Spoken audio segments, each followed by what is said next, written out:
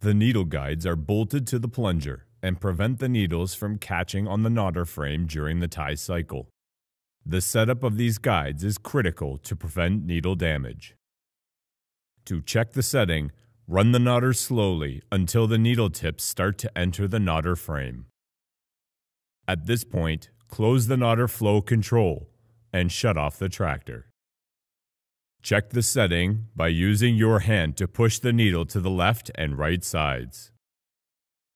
The needle needs to contact the plunger guide, and there should be a minimum distance of 1/4 inch between the edge of the needle and the edge of the knotter frame.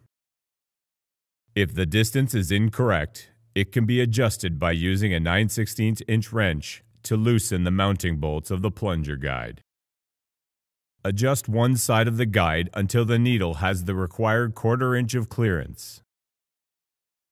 Be sure the needle guide is parallel with the needle. When the correct distance is obtained, tighten the mounting bolts. Repeat this process for the other side of the needle. Ensure the needle guides are set correctly on all 4 needles.